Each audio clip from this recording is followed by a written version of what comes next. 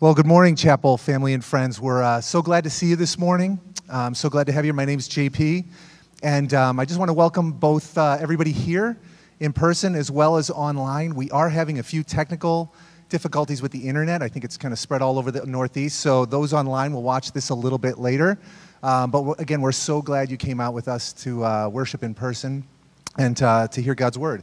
I only have two announcements this morning, but they are two good ones. So the first one is we are getting ready to kick off the men's Bible study, Men and the Minor Prophets, and that starts September 8th on a Tuesday, and it's going to be both a hybrid version where we're going to meet in person and online. So that includes a big group of people that can join us in that. We'll be tracking along the new sermon series that Pastor Duncan's going to be teaching, but we'll be going into more depth with it. So we hope you can join it, register online, and sign up for that. The other one is that we have 4 women's studies. We're very excited about this, and I know we're going through difficult times, but we're super excited that we can keep the ministries going, we can keep people connected in groups, and so there'll be 4 studies starting very, very soon in different areas. We really think God has something for each one of you, and that there are great opportunities here to fellowship with women. So you can register online as well as through our weekly email, so we invite you to do that as well. And that's the starting dates for that will vary as well. I'm going to go ahead and pray for us, and then we'll get going with the services, if you want, can join me. Lord, we are gathered here to worship and to praise you, Lord, with all our hearts and all our soul and all our strength. We pray to enter a time with you in your presence, where we hear your word, where you stir us and move us, Lord, to just respond to who you are.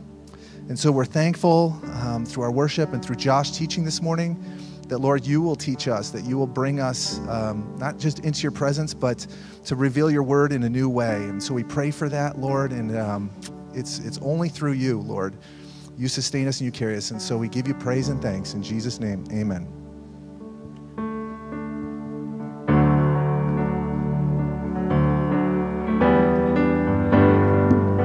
Let's all stand together, worship the Lord this morning.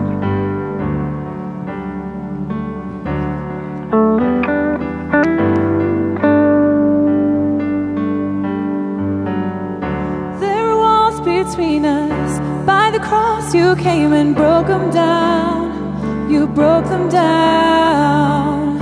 And there were chains around us. By your grace we are no longer bound.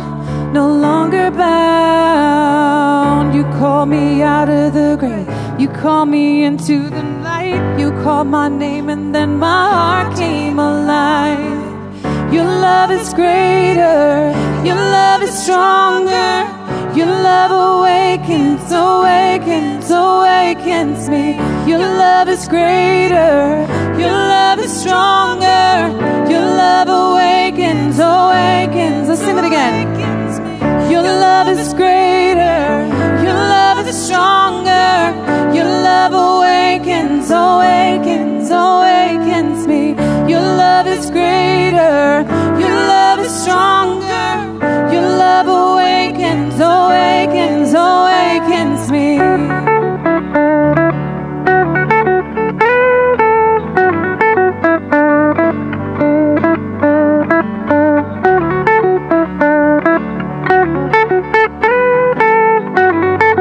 Let's see if we can clap a little bit. Let's see. 1, clap. Sophia, come on, help me out, girlfriend. All right, you guys keep the rhythm, all right? All right, Lynn, you've got that music background. Keep us on track.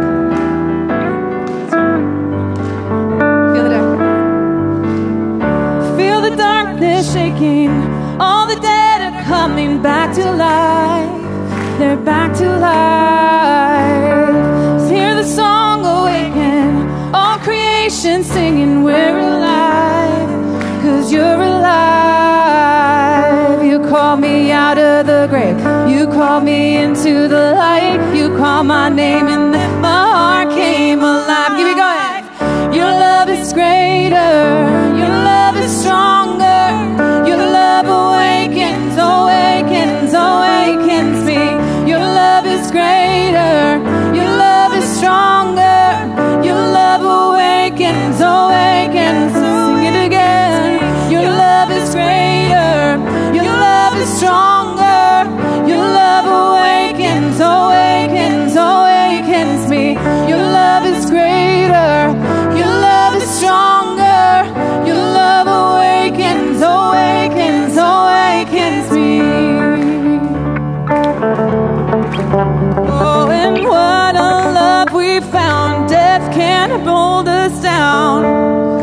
shout it out, we're alive, 'cause you're alive, and what a love we found.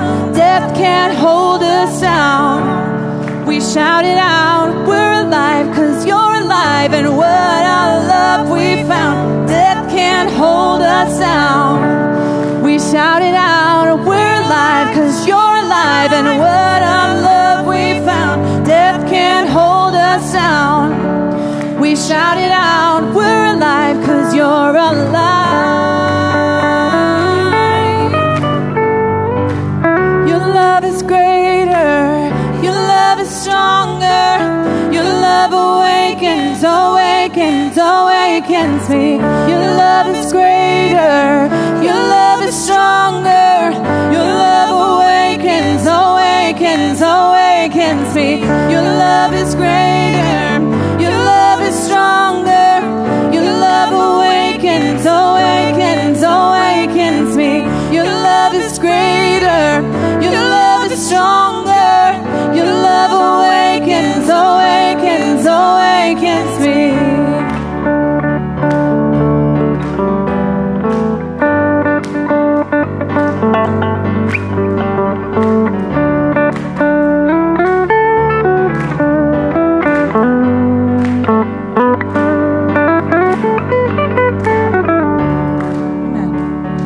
All right, this is such a church thing to say, but let's give a clap offering to the Lord. That means that we're saying, God, we welcome you. Lord, we worship you despite our circumstances, despite everything, God, we just give it all to you.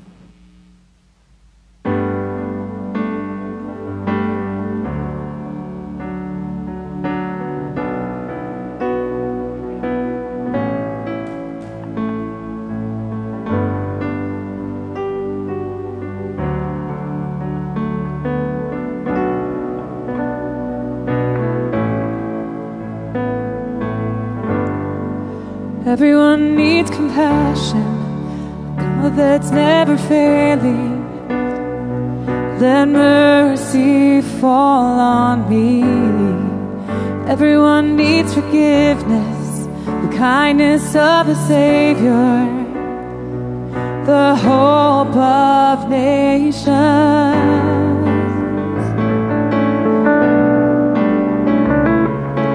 Savior, He can move the mountains. My God is mighty to save.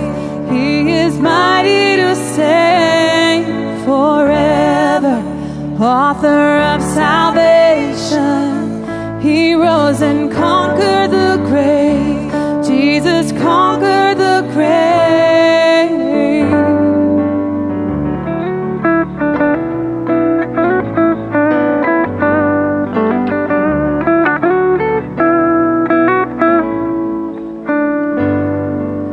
Take me as you find me, all my fears and failures. Fill my life again. I give my life to follow everything I believe in. Now I surrender.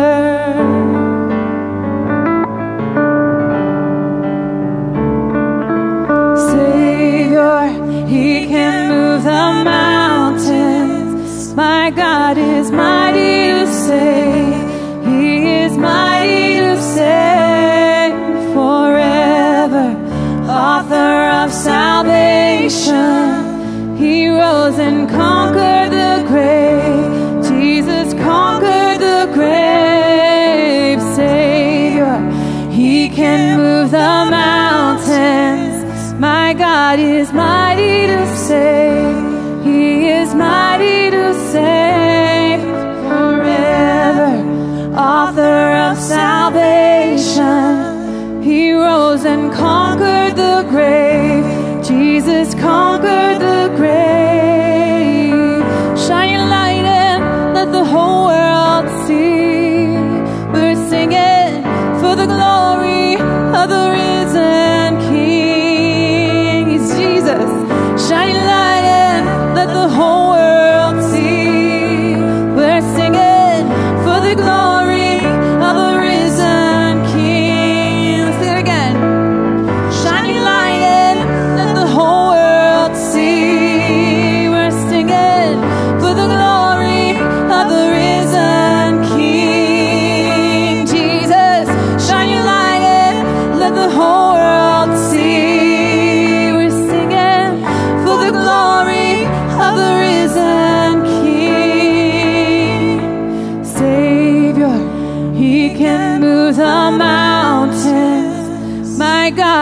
is mighty to save. He is mighty to save forever. Author of salvation, he rose and conquered the grave.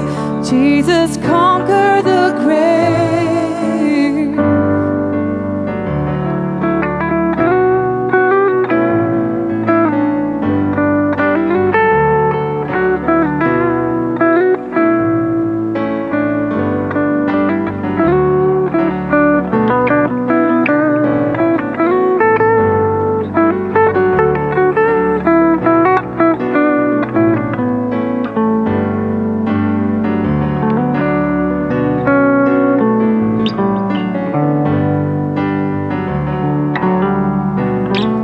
Chorus one more time. Savior, he can move the mountains. My God is mighty to save. He is mighty to save forever. Author of salvation, he rose and conquered the grave. Jesus conquered the grave.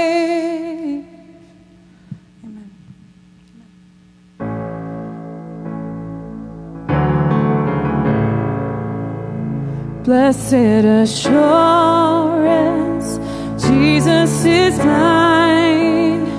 Oh, what a foretaste of glory divine. Heir of salvation, purchased of God, born of his Spirit, washed in his blood. This is my story. This is my song, praising my Savior all the day long.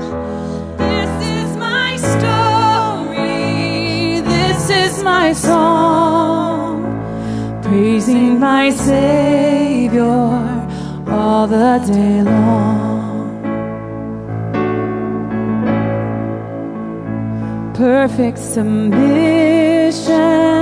perfect delight, visions of rapture now burst on my sight.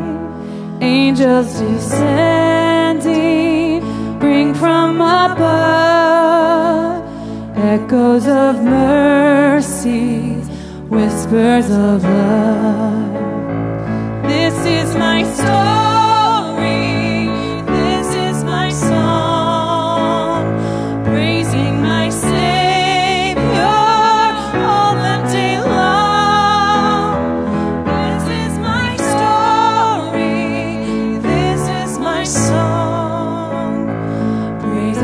Savior all the day long. Perfect submission, all is at rest. I and my Savior am happy and blessed, watching and waiting, looking above, filled with his goodness, lost in his love. This is my story, this is my song, praising my Savior all the day long. This is my story, this is my song, praising my Savior all the day long. This is my story, this is my song, praising my Savior all the day long. This is my story, this is my song, praising my Savior all the day long.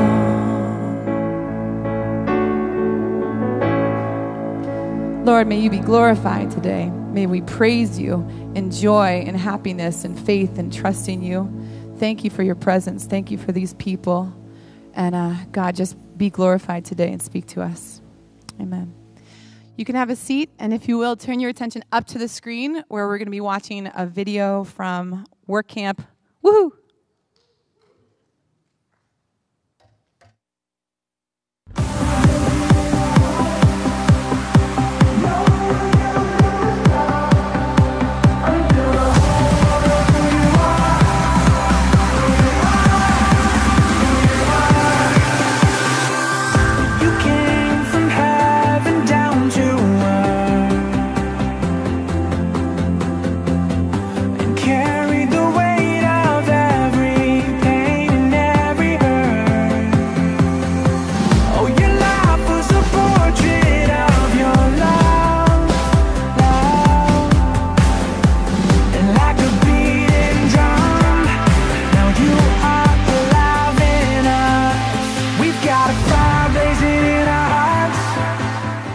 So it's a week of serving your residents and just a time for growth, really. I always grow so much for the weeks, and I learn so much about myself, and I learn so much about what God is just speaking through me. Work camp is a lot more reflective than other camps, and you really get to switch around and see how actually going out and living for God is, rather than going to camp and then coming home and being different. You really are in the camp and you're going out and doing stuff already.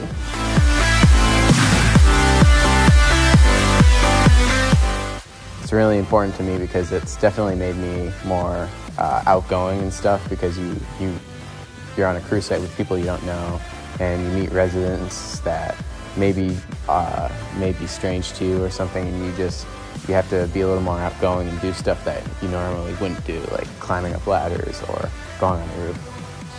It was really nice just to be able to get away for a week with other Christians. It was just like a nice atmosphere to be under. It was a nice change of pace, especially with the pandemic and all.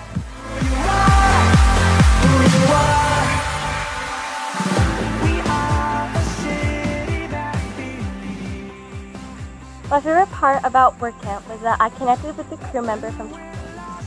I was able to share something personal that has been on my heart for a while. She was able to identify with me and encourage me. Work camp not only gave us a chance to serve others, but to develop Christian relationships on a deeper level. I can be real and honest about the problems I deal with without having to pretend that everything is okay. My favorite part about work camp is getting to meet people from other churches and work together to see the before and after the project that you work together to complete, and just getting to help somebody that otherwise might not have been able to afford the job that you get to do for them. We got a fire blazing in our hearts. No, we're never gonna stop until the whole world knows who you are, who you are, who you are. You wreck us, you wreck us with your love, and forever we are yours, we are yours. We got a fire blazing in our hearts. No, we're never gonna stop until the whole world knows who you are, who you are, who you are. We got a fire blazing in our hearts. No, we're never gonna stop, never gonna, till the whole world knows who you are, who you are, who you are, who you are, who you are. You wreck us with your love, and forever we are yours, we are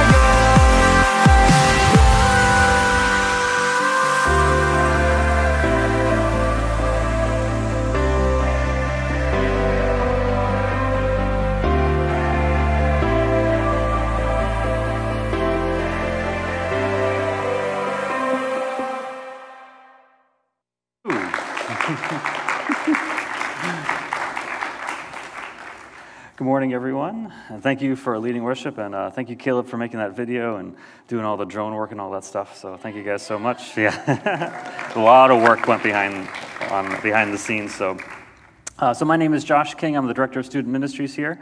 I get to preach again this morning, so I'm excited. So to start off, I wanted us to go through a little exercise and experience something a little fun.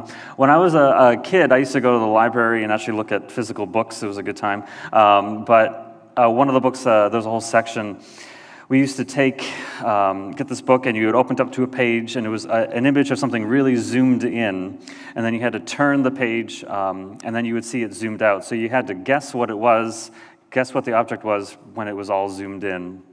And so we're going to be going through this right now. So the first one here, what do you guys think this is? Kind of starting off, they're listed alphabetically here, so it gets a little tricky. But this one's a little hard. I thought it was a car at first, but if you zoom out, it's actually a Coke bottle. So ooh. So the next one, I originally thought it was like a burrito, but it's not a burrito. I'll give you a hint. It is somewhat food related. If you zoom out, it's actually a piece of gum. So this one I think you might be able to get. So the next one here, so it's like brown or black stuff at the top and the bottom and white stuff in the middle. Oreo, yes, I heard an Oreo. So this next one is not food related. I suppose you could eat it, but I wouldn't recommend it. I thought it was an orange. Oh, I heard a pencil somewhere, yeah. So it is a pencil, good job. I would not recommend eating the pencil. The next one is, it's impossible, but it looks kind of cool zoomed out. So if you zoom out, it's actually a sponge. So, ooh. The next one is, I'll give you a hint, it is food related. I'm not sure if I heard it there, but it's a tomato.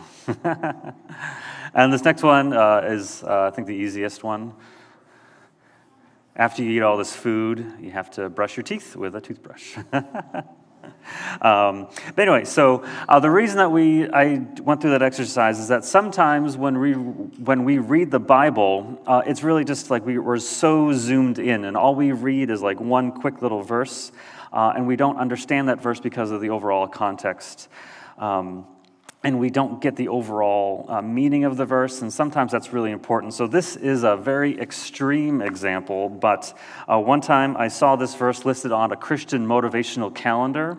So every single day you would get like an encouraging little Bible verse, and so I forgot what day it was. It probably was like Friday the 13th or something like that. It was Luke 4:7, and so here's the verse. It said, "If you worship me, it will all be yours." So this was actually in a calendar. And so what exactly are you supposed to read? How are you supposed to understand that? Like, what does it mean? Who is speaking here? Is it God speaking? If so, then we worship God and then we get whatever we want. That sounds a little bit off. But if we zoom out and get the whole meaning of that verse and that section, it's from Luke 4:5-8. And here it is. The devil led Jesus up to a high place and showed him in an instant all the kingdoms of the world. The devil said to Jesus, "I will give you all their authority and splendor. It has been given to me, and I can give it to anyone I want to. If you worship me, it will all be yours." Jesus answered, "It is written, worship the Lord your God and serve him only." So it turns out that little snippet has a completely different meaning. Like the devil is trying to tempt Jesus and get Jesus to betray God. And so that is not something you want on a motivational calendar.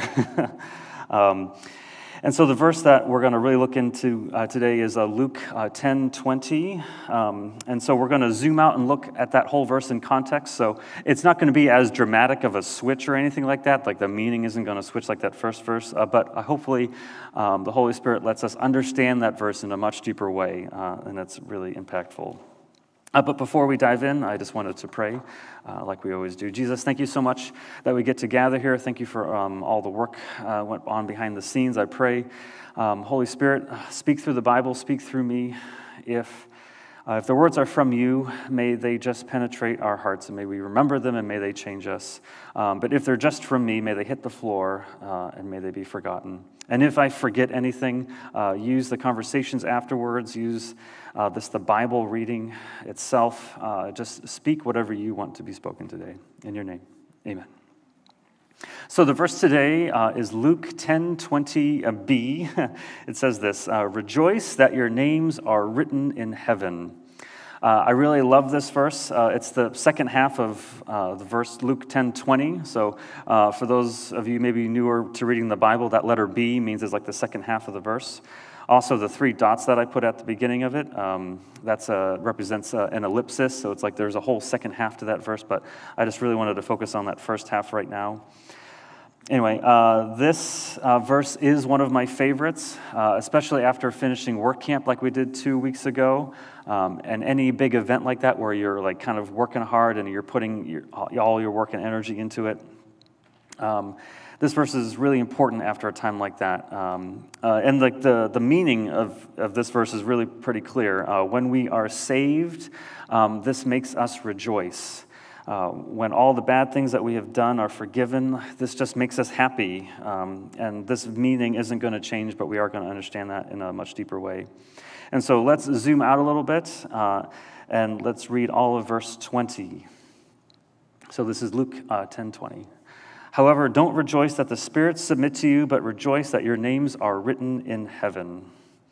So we have the first part of that verse, don't rejoice that the spirits submit to you. Okay, that's interesting. If I just read that out of context, I'd be like, didn't really see that one coming. So what is going on here? What are all some of those details? We'll look more at that soon. But for now, I do want to say just a way of restating that verse in kind of everyday language. I would say we should rejoice more because we are saved, and then just because we get to do cool things, just because there are fun things that God wants us to do. In this case, it is the spirits submitting to us. It's not that we should be sad because we get to do cool things for God like work camp. It's just that in comparison, us being saved and being forgiven and knowing God, that should come in first place. Everything else should come in second place. So what exactly is going on here? We have this whole idea of spirits submitting to people. Who is speaking? So let's zoom out again. Let's look at Luke 10:17 through 20. So this is that one little paragraph.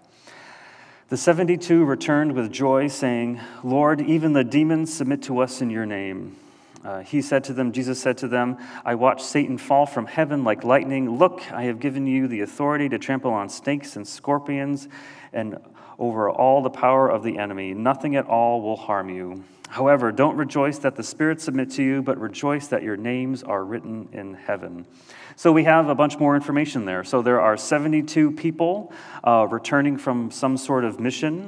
They all really happy.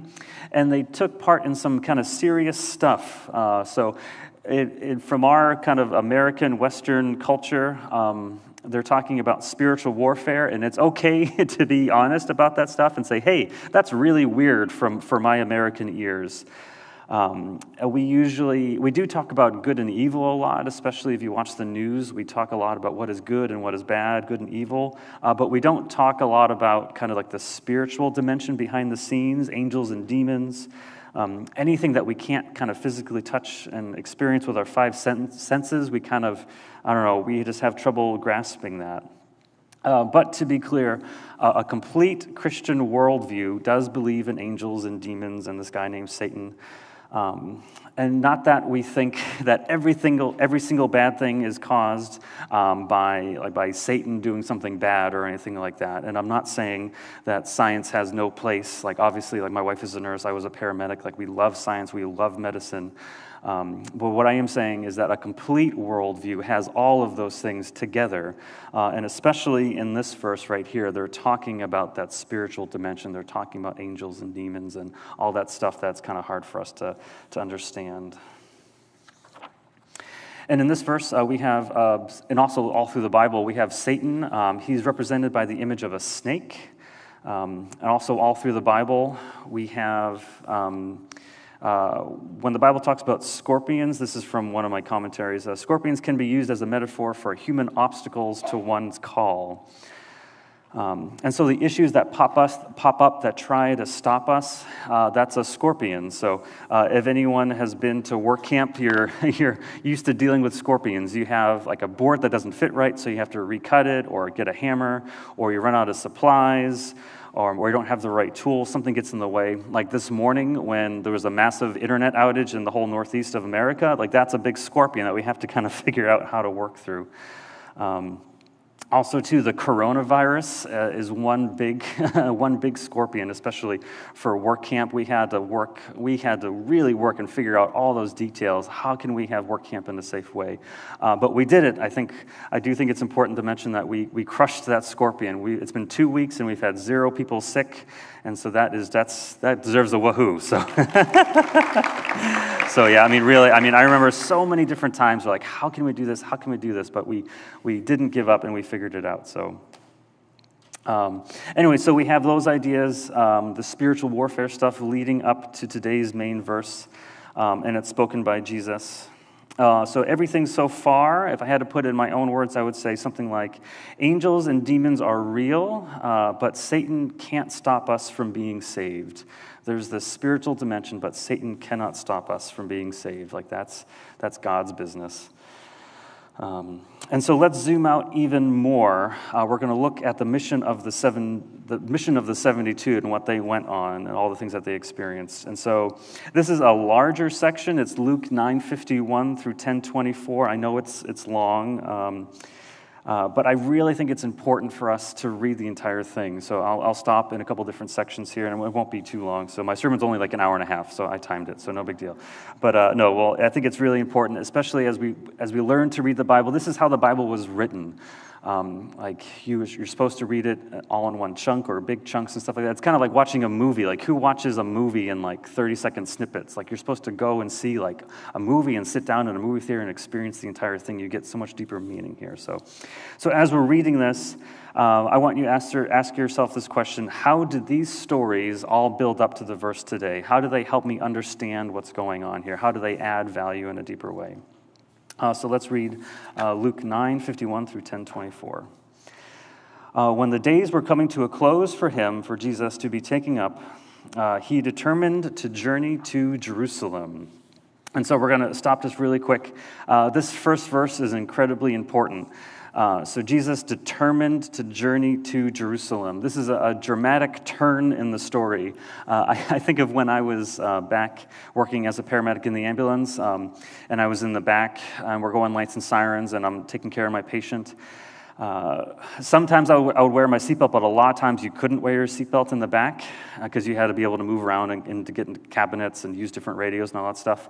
When the driver would make a dramatic turn or slam on his brakes, what do you think happened to me? Like, I would go slamming against the walls and stuff like that. From what I remember, it only happened 3 times, but it might have happened more. But I remember a couple different times getting slammed and landing in the wheel well and then having to get back up. And so when I think of Jesus turning to Jerusalem, it's jarring. It's a dramatic thing because I think the people knew, but especially Jesus knew, he was heading to Jerusalem to die on the cross. He was determined, and this was a thing, and people were a little scared. People got kind of rocked a little bit when he made a direct turn, and especially as you're reading the entire book of Luke, like, this is a dramatic turn in the story.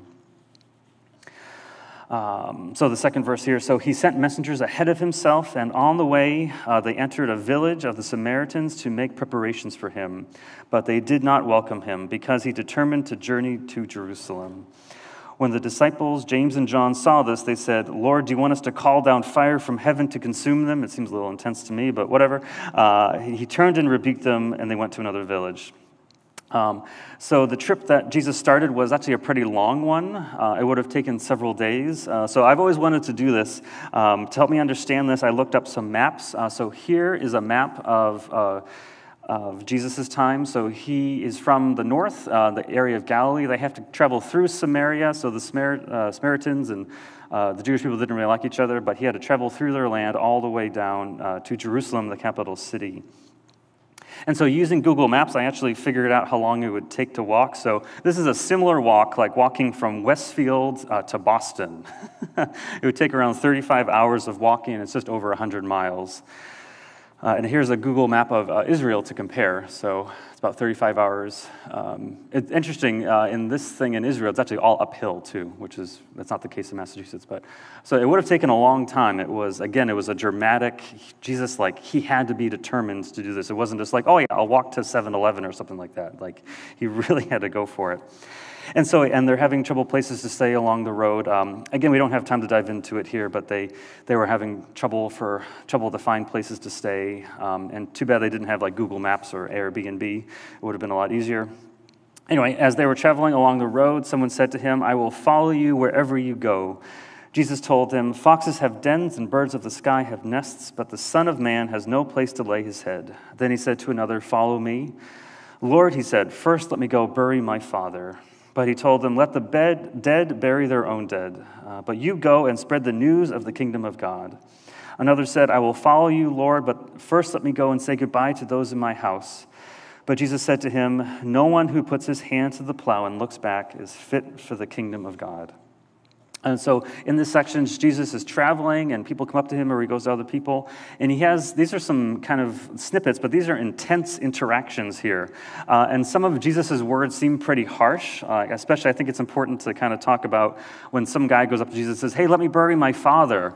And Jesus says, like, no, like, "Hey, Jesus, I thought you were supposed to be a nice guy." Like, that seems like a very reasonable request. Looking through the history and the culture of that time, I think maybe a better way of saying it, no commentator believes that the person's father just died and he had to bury him. What they really think is saying is that he either died and the whole burial process takes over a year, but most likely what he's saying is he goes up to Jesus and says, "I will follow you, but I want my father to pass away first, and then that whole process takes a year to bury him, and then once I receive my inheritance, then I will follow you." So it's really this kind of long, drawn-out process. And Jesus sees through that. I think he sees through that. And I'm not saying that we necessarily have this power, but Jesus sees through that, and it's an excuse. That man is trusting his inheritance, his wealth. He's trying to determine his own timeline. But Jesus essentially is saying, no, it's me first. Like, I have to be your top priority. And anything else that goes into first place, that's not all right. Ultimately, it's an excuse. And so after those interactions, we continue on. After this, the Lord appointed 72 others. He sent them ahead of him in pairs to every town and place where he himself was about to go. He told them, "The harvest is abundant, but the workers are few." That's a great verse there. "Therefore, pray to the Lord of the harvest to send out workers into his harvest. Now go, I am sending you out like lambs among wolves. Don't carry a money bag, traveling bag, or sandals. Don't greet anyone along the road. Whatever house you enter, first say, 'Peace to this household.' If a person of peace is there, rest your peace on him, but if not, it will return to you. Remain in the same house, eating and drinking what they offer, for the worker is worthy of his wages. Don't move from house to house. When you enter the town and they welcome you, eat the things they set before you. Heal the sick who are there and tell them the kingdom of God has come near you." That's so cool. Like, they get to perform miracles. When you enter any town and they don't welcome you, go out into its streets and say, "We are wiping off even the dust of your town that clings to our feet as a witness against you. Know this for certain, the kingdom of God has come near. I tell you, on that day it will be more tolerable for Sodom than for that town. Woe to you, Chorazin, woe to you, Bethsaida, for if the miracles that were done in you had been done in Tyre and Sidon, they would have repented long ago, sitting in sackcloth and ashes. But it will be more tolerable for Tyre and Sidon at the judgment than for you. And you, Capernaum, will you be exalted in heaven? No, you will go down to Hades. Whoever listens to you listens to me. Whoever rejects you rejects me. And whoever rejects me rejects the one who sent me." Whew, that was a big part to read. Big portion to read. Thanks for listening. But those last few sentences, I think, are really important, and they kind of summarize everything so far. Generally speaking, there are two groups of people. Those who accept Jesus, accept his messengers, and they accept the good news, and those who do not accept Jesus. And so not that those who reject Jesus are less valuable or less human or anything like that, but what we believe matters. Like, we have to make a decision. Who is Jesus? Jesus is either God or he is not. You will either make excuses and embrace the truth, or you will either make excuses or you will embrace the truth. And in these sections, Jesus is testing people's hearts. He's giving those 72 tools, and that he's equipping them to help kind of differentiate those two groups of people. Yeah, because our decisions matter. And so this leads us up to the section today. The 72 returned with joy, saying, Lord, even the demons submit to us in your name. So I would have been super excited. So I go out, I'm part of this like missions trip and stuff like that. It takes a few days. I get to heal people. If I go back to Jesus and be, hey, I got to heal someone, like, that's so cool. Like I was a paramedic, this is really cool. But what they say is that even the demons submit to us. So that shows you kind of how their culture just embraced the spiritual reality a lot more. They understood like what was going on behind the scenes. He said to them, I watched Satan fall from heaven like lightning. Look, I have given you the authority to trample on snakes and scorpions and over all the power of the enemy. Nothing at all will harm you. However, don't rejoice that the spirits submit to you, but rejoice that your names are written in heaven. Yeah, so this is our main verse today. We understand that mission of the 72 more, and we understand all the different interactions that they had along the way.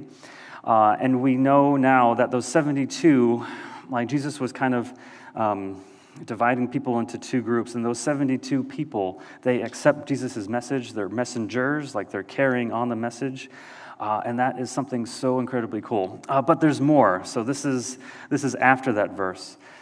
At that time, he, Jesus, rejoiced in the Holy Spirit and said, I praise you, Father, Lord of heaven and earth, because you have hidden these things from the wise and intelligent and revealed them to infants. Yes, Father, because this was your good pleasure. All things have been entrusted to me by my Father. No one knows who the Son is except the Father, and who the Father is except the Son. Anyone to whom the Son desires to reveal him. Then turning to his disciples, he said privately, Blessed are the eyes that see the things you see, for I tell you that many prophets and kings wanted to see the things that you see, but didn't see them, to hear the things you hear, but didn't hear them. And so I love this last section. So it says that Jesus is rejoicing in the Holy Spirit. He is just so incredibly happy. His disciples, his followers are getting it. They understand who he is. They understand what's going on behind the scenes. They see and hear that Jesus is God's Son, and they get to do miracles. His followers fall into that second category of people. They are following Jesus, even though it's hard. I mean, he prepped them. I'm sending you like lambs among wolves. Like that's, like, can you imagine if I said that before work camp? Yeah, you guys are going to get slaughtered out there. So, but no. But Jesus, I mean, he's equipping them, and he has a vision for them.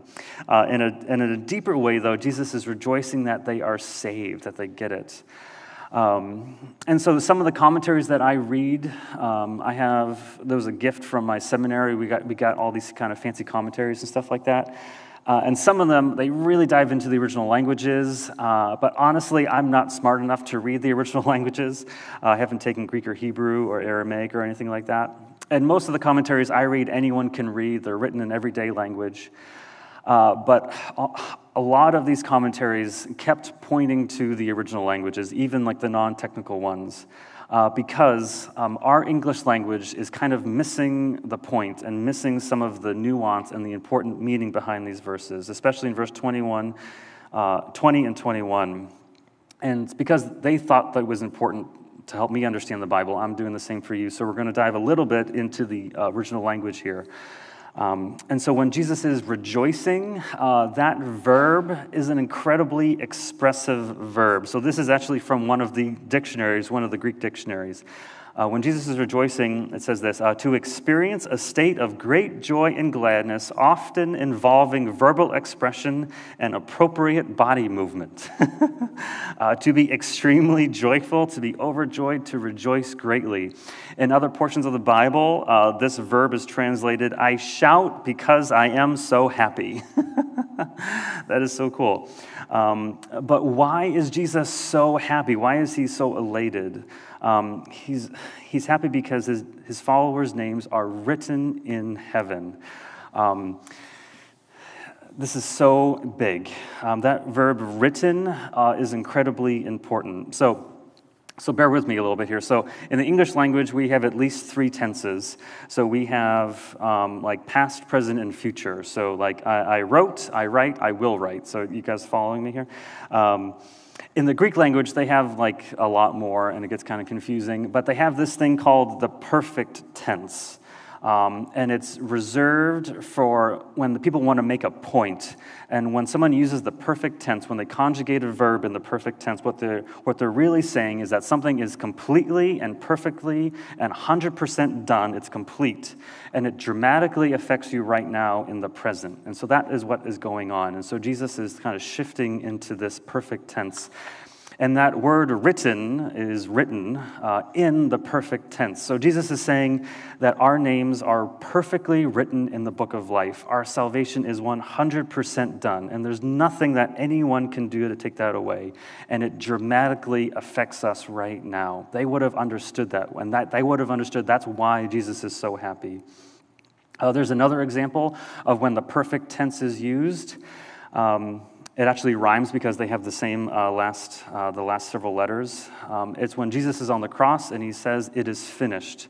That is written in the perfect tense. So when he is dying and all his work is finished, what he's saying is that we are perfectly forgiven. We are completely forgiven. We are 100% forgiven, and that dramatically affects us right now.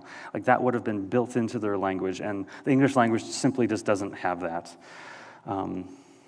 And that causes great rejoicing. And I love even reading through some of the different Bible translations. Like the Bible scholars, they see like they're wrestling with this. So one of a newer translation, it's called the Net Bible.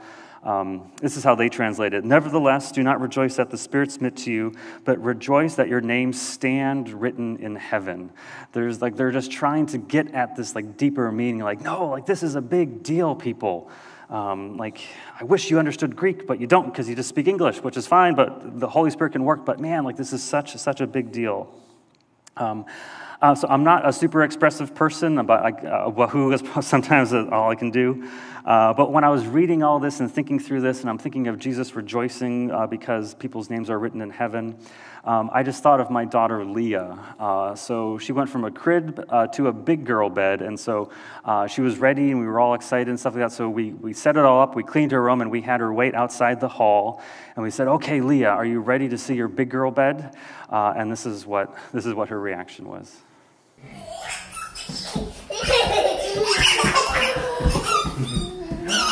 Is that a big girl bed? Wow.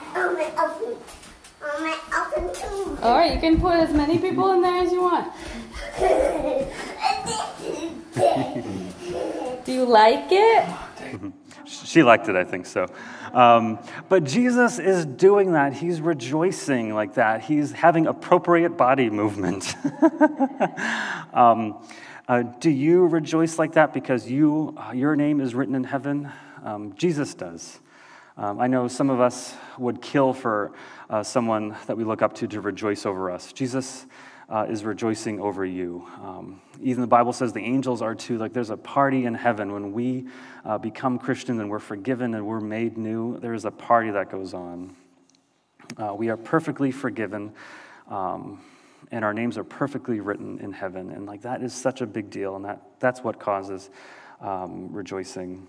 And so really quick, I just want to kind of help us read the Bible a little bit. So zooming out even bigger, a whole theme in Luke and Acts is that Jesus saves the world. So Luke and Acts were written by one author. They were just too big to fit on one scroll. Each scroll could only be like 35 feet long, and so they had two scrolls. It's kind of like when back in the day when movies were on DVDs, like you couldn't fit one movie sometimes on one DVD, so we had two DVDs.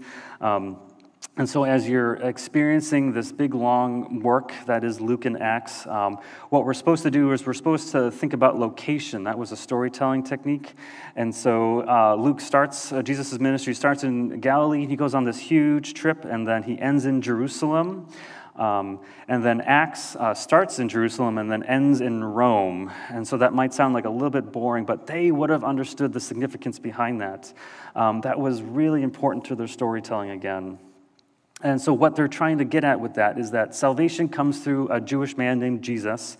and he died and rose again in Jerusalem, but it doesn't stop there. It goes to the end of the whole world, and Acts ends in Rome, the capital city of the Roman Empire back there, and it uses a whole launching point and like a phrase that is repeated a bunch. It talks about where you're supposed to reach the ends of the earth, and it uses Rome as that launching point. Because we are saved, we want to tell everyone about Jesus, and that is something that should just happen naturally. And as you're reading Luke and Acts, you're supposed to kind of, as you're rejoicing, you're supposed to, as an outflow, share the good news. And then zooming out even bigger, we see Genesis all the way through Revelation. In the first book of Genesis, when we mentioned this at work camp, there was a promise. So the snake, Satan, he tricked Adam and Eve. But God promises that snake will be crushed. And then in Luke, Jesus talks about us trampling on snakes. And then in Revelation, at the end of the Bible, we see the great snake, Satan, being thrown down for all of eternity. Like there is nothing that Satan can do to rob us of our salvation. Jesus is victorious, and we are saved, and we get to be his ambassadors to trample on snakes and scorpions in his name. And this is something to rejoice over for sure. So in closing, we just have 3 quick application points. Do the good things. So this is a phrase also from work camp. This is a zoomed in part of Ephesians 2:10.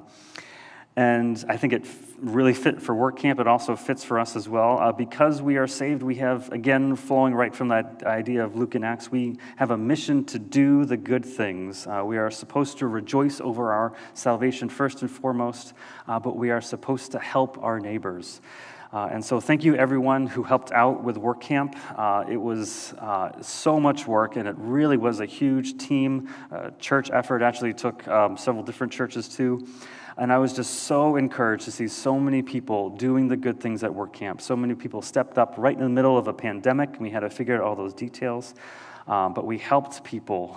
We did good things right in this immediate area. Even some folks right here in Westboro, like literally like 5 minutes away, we actually helped them. And just to put it on everyone's radar, we're still figuring out a lot of these details, but we really think work camp showed us part of our mission here. Like we really are excited to do more good things. So be on the lookout, check your emails and stuff like that. We have some good plans in the works here. So.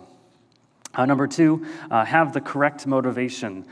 Through today's Bible reading, we saw a lot of people with like bad motivations. They wanted to follow Jesus just because he was popular or it was cool or interesting, especially back then in that culture. Like you made a lot of money and you were a really important person if you knew the Bible really well and all that stuff. So we see all these people with these bad motivations.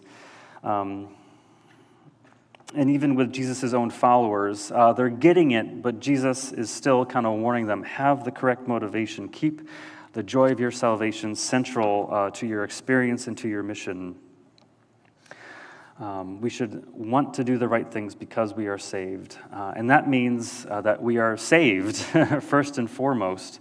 And so I think part of that experience is just admitting that we naturally have bad motivations. Our hearts are sinful, and we need to be forgiven. We've all made mistakes because our hearts are a little bit off. Our motivation has to be Holy Spirit driven. When we ask God to forgive us and we enter into a relationship with him, and we talk about how Jesus died on the cross and he rose again, and we commit our lives to God, the Holy Spirit gives us a new heart, a new motivation. He really brings us back to life, and our names are perfectly written in heaven. And if we don't have this new life, if our names aren't written in heaven, then we won't have the correct motivation, and we're always going to end up short. So if you want the correct motivation, pray and connect with God. Ask him to forgive you. Ask him to give you a new heart. And then lastly, rejoice in the midst of pain. In today's reading, Jesus is on his way to Jerusalem. He knows he's going to be experiencing intense pain, but he still rejoices. He still takes the time and is able to have that connection with God and with other people, and he just simply rejoices. I don't know what the future holds when it comes to this whole pandemic thing. I know there's a lot of mystery going on. School has started or is in the process of starting. But I want us to remember, just take the time to rejoice in our own salvation. That's going to help us get through the hard times. And this is not just like positive thinking or naive thinking. It's not just pretending those bad things don't exist. But I want us to have perfect thinking. Think about how we are perfectly forgiven and our names are perfectly written in the book of life. And that will help us get through. Yeah, school is starting up. I know a lot of us, several of us at church have lost loved ones, some due to the virus, some not. I know several of us too we have loved ones in the hospital right now, and life is hard. There is pain in this world, but we can still rejoice in the midst of it because we know that God loves us, that He saved us. And we can rejoice because we have a healed heart. So let's pray. Jesus, thank you so much for calling us and writing our names in heaven. Thank you that you rejoice over us. Thank you that you danced and laughed and you care about us. We are important to you, and thank you for that. I pray for everyone experiencing, I pray for our nation also experiencing all the pain right now. I don't know what the future is. I don't know what the right answer is. Besides that you are the answer for the world today. We need a new heart. We need you, Holy Spirit. And help us rejoice in all the crazy stuff going on right now. Help us rejoice in our salvation. Help us rejoice in the midst of all the crazy stuff going on right now. Help us rejoice in your salvation. And Holy Spirit, that is something that ultimately that's between you and each person here and each person listening at home. Call each people individually. Just move them closer to you. Use the Bible, use conversations, use prayer, use whatever you want, Holy Spirit. But I just pray that we all are closer to you and that we understand just how much you love us and just how great you are and that we are forgiven and that we have a new life. In your name, amen. So thank you guys for joining us. So yeah, we have some closing announcements like we always do. If you want to check out more information, chapelcares.com is where we're at. We're also on Facebook, Twitter, Instagram, and YouTube. If you want to watch this recording later today, it'll be up on our YouTube channel. And thank you so much for supporting Chapel and keeping the ministries going like Work Camp. If you want to give online, you can go to chapelcares.com/online-giving. You can also put the offerings in the back in those offering boxes or just mail it in. Our address is on the screen there. So thank you guys so much for coming out. Let's just pray. I just want to pray Ephesians 2:10 as the final closing benediction. Father, thank you so much for everyone here. I pray that we realize that we are God's masterpiece. Thank you for creating us anew in Christ Jesus. We can do the good things that you planned for us to do long ago. I pray that sinks in. Help us know that we are made in your image and we have a clear purpose and that you love us. In your name, amen. Thank you guys. See you at home.